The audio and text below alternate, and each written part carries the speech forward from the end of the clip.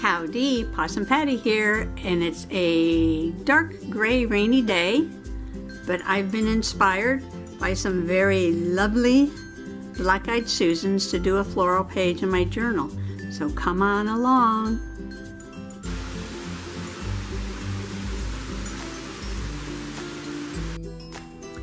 These coloring book pages are from this wonderful, wonderful nature coloring book that was gifted to me by Wanda from A Day in My World. And I love to use things that people gift me. And I've ripped out a couple of pages that I'm going to use for backgrounds in my Cosmic Smash book. So today I'm smashing coloring pages in. And from where I'm sitting, I can see these way out by the front road. And they look so bright, cheerful today in this gray, rainy day. I have a cat sitting on my shoulder, so excuse me. And since every flower is just about the same, I did them off camera. But I just want to go over my coloring method with you if you're not familiar with it. The first thing, I am using Spectrum Noir professional alcohol markers. They are much cheaper than the Copics. They have 2 points, fat one and a skinny one, and it's really hard to see the markings on here.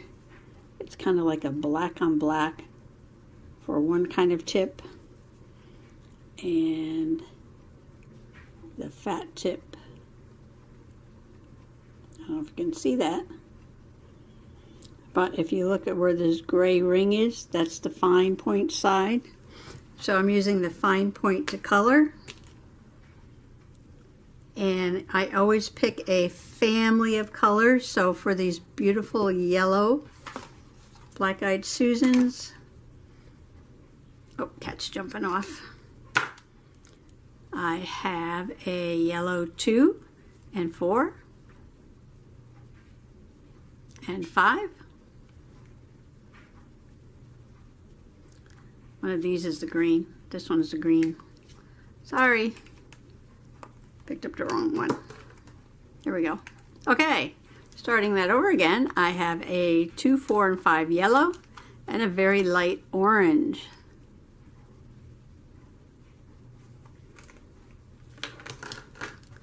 And I'm using to color my very bright yellow black-eyed Susans. So what I do when I color is I start with the lightest one. In this case, this is the number 2. And I think about where I want all the darks to be. Looks like there's a petal right there. So a dark area would be like towards the center and underneath another petal. So this would be dark here.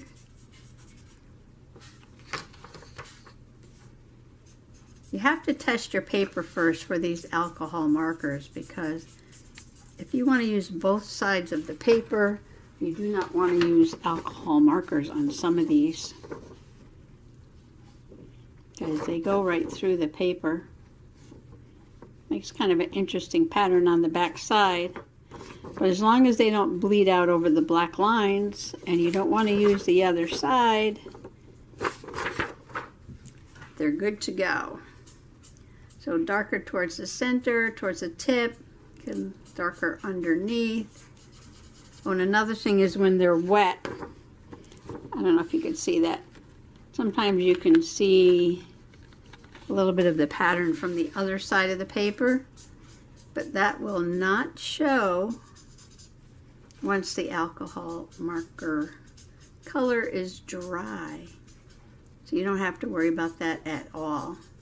It's okay to leave white spots. What you do not want to do is make a solid color of anything.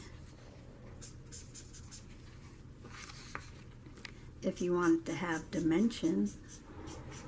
So I come in from the top and I go out from the bottom. Sorry about all the noise. I have the noisiest washing machine ever. It's on drain right now. I'm doing this while I'm doing laundry. And Mr. Possum is down in the basement in his little workshop. And he's running a saw or something down there.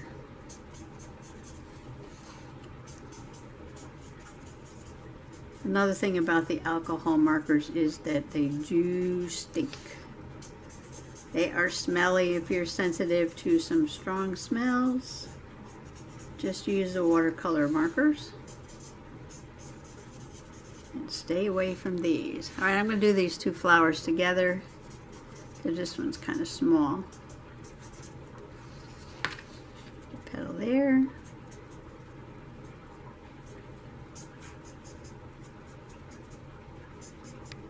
Going around and around. Oh, so, you know, when we go somewhere, Mr. Possum usually drives because he gets very bored if he's not driving.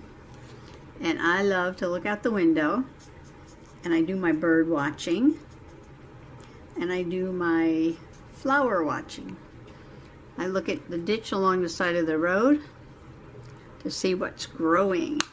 Alright, that was number 2, so I'm going on to number 4. Again, thinking always of the darkest areas. So I try to identify and remember where the wildflowers are. So we had gone down to the beach in Rhode Island a few times. It's not a bad drive, it's not that far. But we go through a state forest and through some other country roads to get there, so it's kind of a nice drive. And see, this leaf is behind, so I'm going to make it dark. I noticed a couple weeks ago that there were wild tiger lilies growing along the side of the road. And I love tiger lilies. I had some on my farm in Pennsylvania. I haven't planted any here yet because I have a big problem with the critters eating my flowers. But I decided to stop and collect some little tiny bulb. They're called bulblets.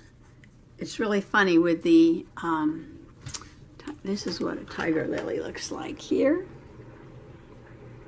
This is the one I collected the bulbs from, the bulbils, they're called.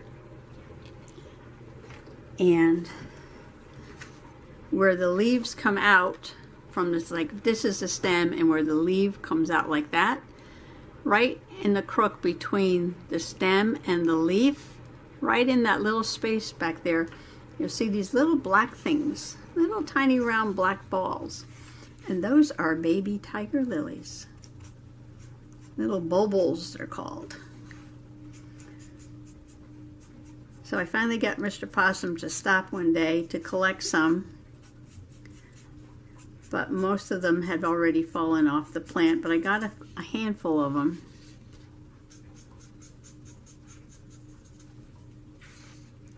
And I was going to put them in a little pot to have them grow.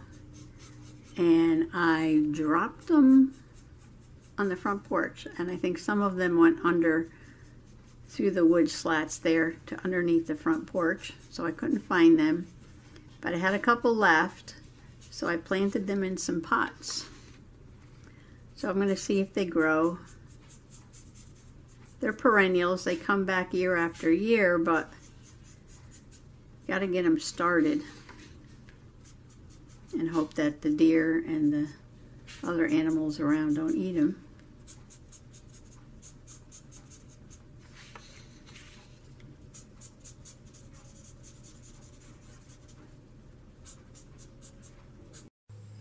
So here are my tiny tiger lily bulbs that I picked off the plants. They grow in the axils of the leaves. And I'm just going to place one in each pot. That's a little bit under the soil. Just going to cover it up with just a little bit. And number 3, I'm using my fingernails to dig.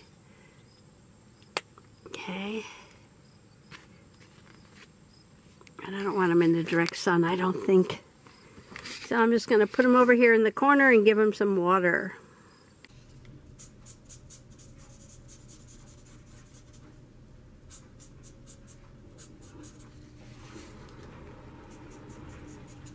So that was one thing. I printed out the little picture of the tiger lily, which I love the tiger lilies. They're bright orange with black spots, so I don't know why they're tigers, because tigers have stripes. They should be, I don't know, leopard lilies. Anyway, they're called tiger lilies.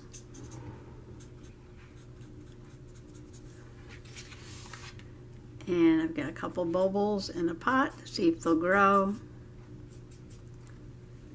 And I'm going to put that picture on this page.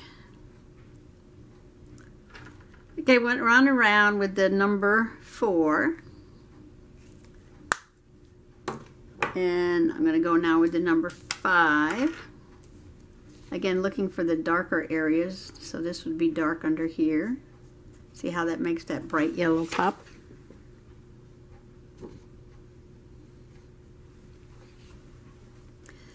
Put a little dark at the edge.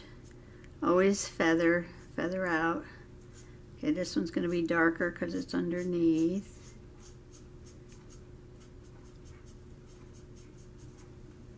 And then one day we got home from, not the beach, I think it was the store, grocery store. There's a butterfly bush we planted, which the deer haven't eaten, amazingly enough. In the driveway by where we parked the truck, and I got out and I noticed a beautiful little hummingbird moth. Now if you think all moths fly only at night, you are wrong. There are some moths that fly during the day. And the hummingbird or clear-winged moth is one of them. And it's called the hummingbird because it kind of buzzes around the flowers with the wings flapping. It looks kind of like a little hummingbird in the way it flies around.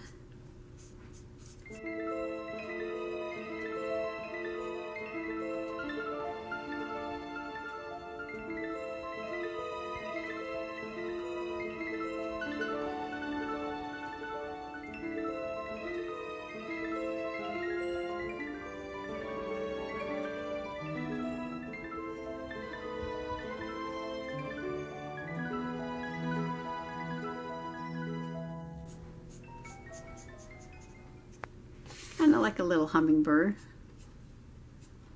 And I love seeing them on the flowers.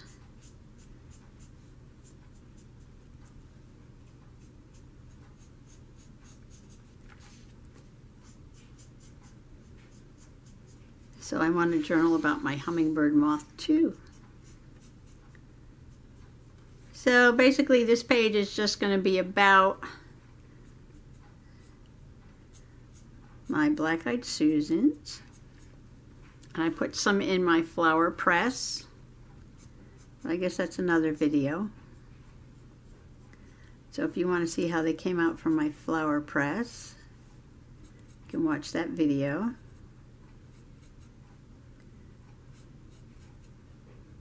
And my tiger lily that I planted, my tiger lily bulbils.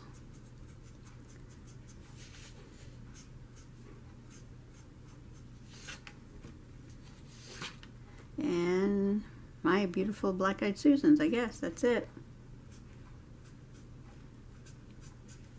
It's pretty soon I won't have any flowers to journal about.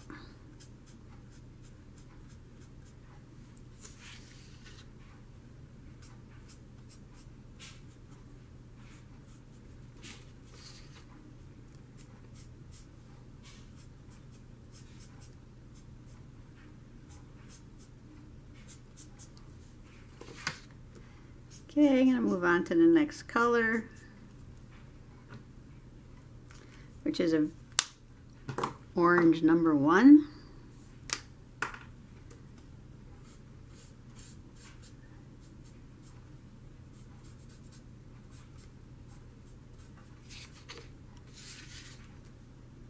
I just love the color of Black Eyed Susans. So bright and sunny. And it's a perennial, comes back every year. Oh, except for the critters. And I did film this, but I never made a video out of it. I don't know, like 2/3 of my Black Eyed Susan bushes. I had way more last year. Well, until Tropical Storm Ista knocked them down. Now last year the Black Eyed Susans looked like this, and this year most of them look like this, where they've been eaten. This one's starting to get a couple flowers, and you can see this one has been eaten, and this is a weed, and this I didn't have last year. But nobody's eaten it yet. It does have some flowers on it. It's a verbena. But this used to be a plant, and now it's a bunch of dead twigs. And this Black Eyed Susan is half eaten. It was the deer or the rabbits, not sure. And this Black Eyed Susan was eaten, but now it's coming back. I have a big weed over there I need to pull up. And this Black Eyed Susan was also eaten down to the ground. And this Black Eyed Susan was eaten down to the ground. So we have 1, 2, 3, 4, 5, 6 Black Eyed Susans that were eaten down to the ground. And here's another one that's almost gone.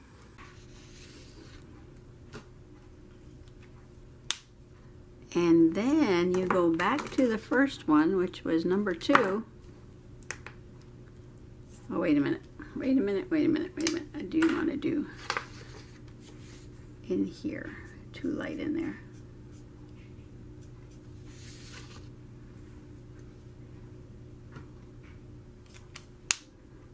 So you go back to number 2, which is the lightest color, and burnish. Or blending, burnishing. Just take it and scrub it all on top of these.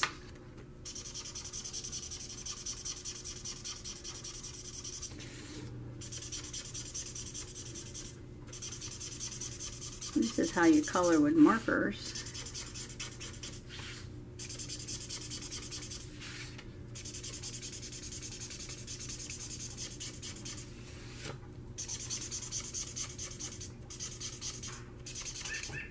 Oh, there goes my clock.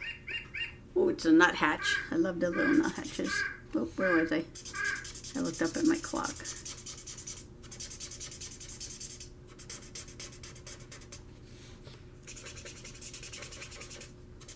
I haven't been feeding the birds for 2 reasons this summer.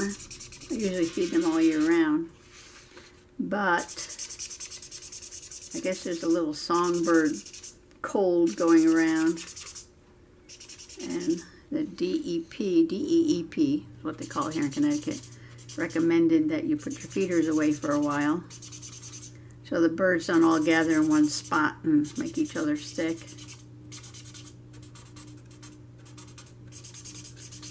And the other reason is the bears, I guess in the summertime. Or more, I think it's more in the spring, really. The bears go around looking for the bird feeders, get little snacks. Oh, there's so much food around here, though, for the bears to eat. Wild grapes and berries and all kinds of things. Okay, the center, I have 3 browns, and I start with the lightest one. And the center of the Black Eyed Susan is kind of a lot of texture on it. So I kind of do this little pouncy, pounce, pounce, pounce, dotty thing here. Making sure I fill in around the edge though. Something like that.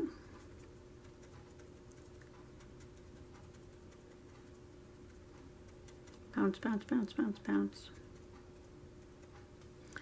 So I have not seen any bears since I moved here.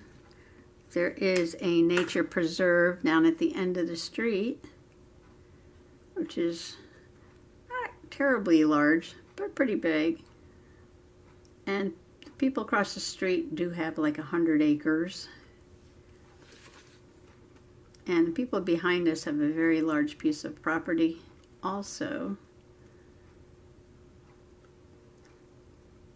So there's lots of room for wild animals.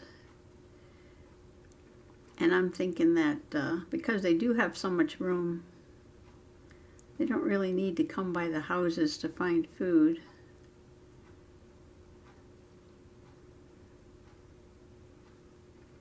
But the bobcat does come by. I have a picture of him in my driveway.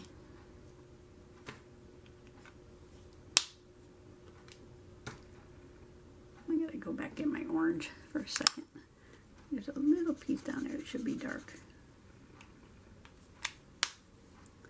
Okay, now for the darkest brown. Just put a little in the middle. And a little around the edge. I just really want to thank Wanda for this coloring book. The images are so beautiful and so fun.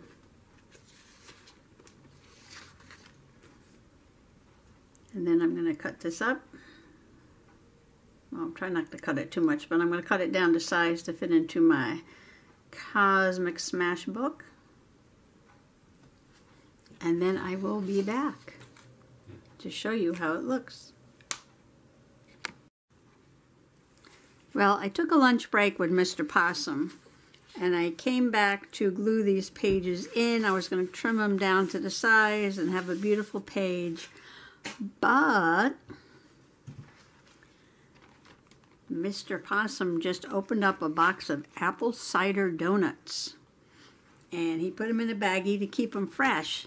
And I took the top of the box and I was thinking, I'm looking out the window at my Black-Eyed Susans, and I can put a window on the page, and if I do that, I only need to use one of these sheets.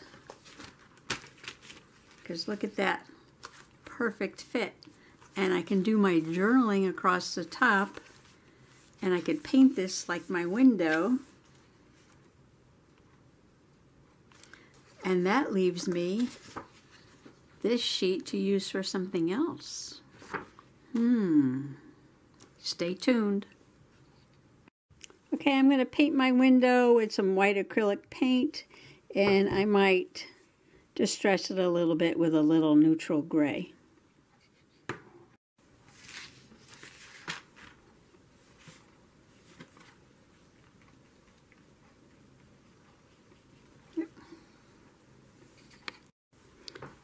My window just soaked up 3 coats of acrylic paint, and because of the plastic in the middle, I can't use the heat gun. So while I wait for each coat to dry, I've been working on my hummingbird moth. Now, hummingbird moths are also called clearwing moths because, go ahead, say it, right, they have clear wings. So while the moth is still on this paper, I'm cutting out this part of the wing, and I'm going to put probably some acetate or something from some other packaging on there. Then I'm going to color them in, and then I'm going to put them on the page too after everything dries and I get it all put together.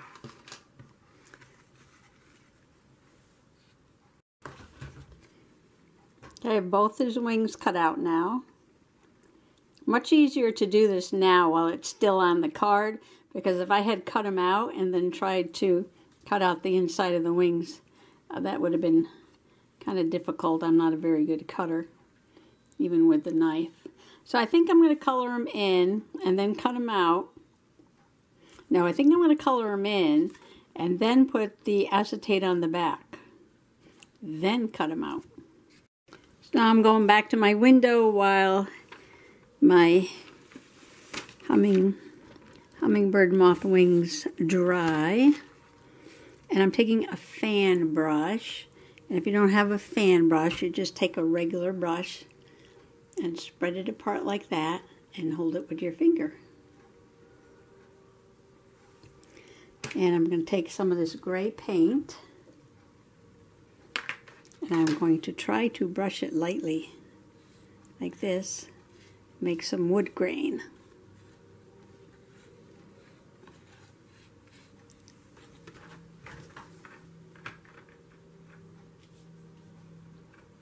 Don't want it too wet, kind of like a dry brush. I think I'll go this way.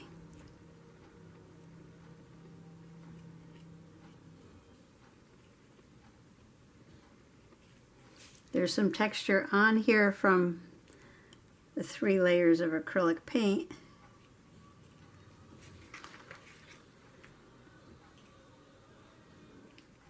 Wood grain isn't straight. So kind of curve the brush a little bit.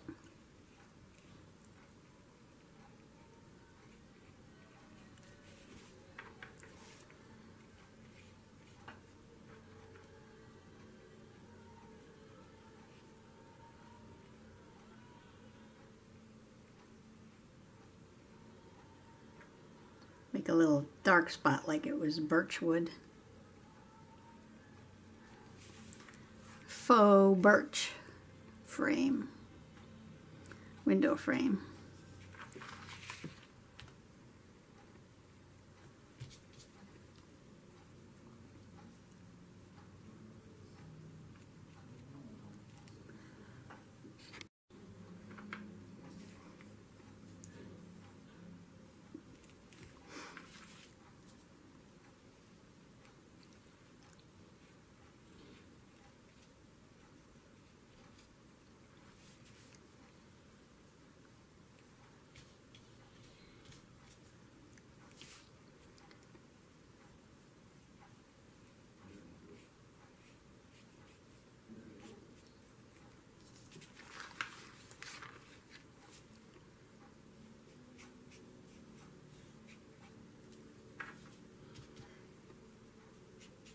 Put too much paint on the brush right there, but that's okay.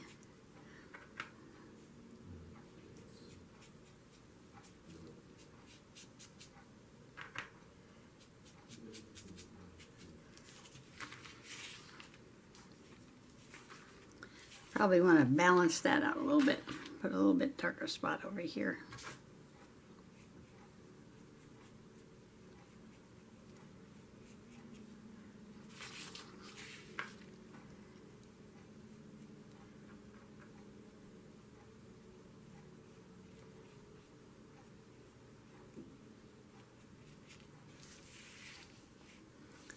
Okay, there we have that. Now I have to let this dry. I'm using my spatula knife to lift up one corner of the window before I glue it down. And I have this piece of acetate. I know it's going to be hard for you to see that I cut off a piece of packaging. And I'm going to glue it. Some paint on there, right? I'm going to glue it down inside there.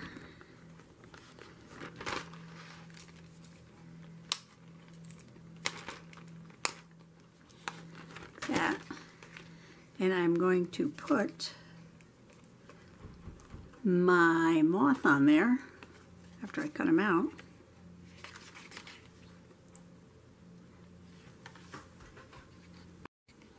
Okay, I put all the finishing touches on the page. I glued the frame down with the window over the Black-Eyed Susans. Here's my hummingbird moth, and it's attached to that piece of acetate that I poked through the window over there. I put just a touch of glitter glue, and this is Elmer's glitter glue, on the wings. The wings are clear, but you know, they're translucent. They got a little bit of a shine to them. And he just floats around there. If you kink the acetate, you could make him stand out more, but he's pretty heavy.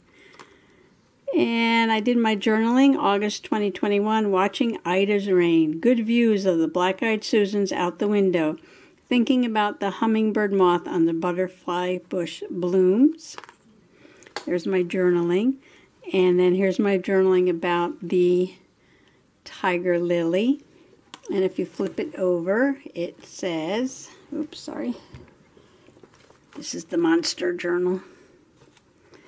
August 2021, wild tiger lilies stopped and picked the bulbils. This journal is very hard to manage. So there we have it, my window, my hummingbird moth, my tiger lily picture, and my journaling. So thanks for coming along with me today. Happy junk journaling. Bye-bye now.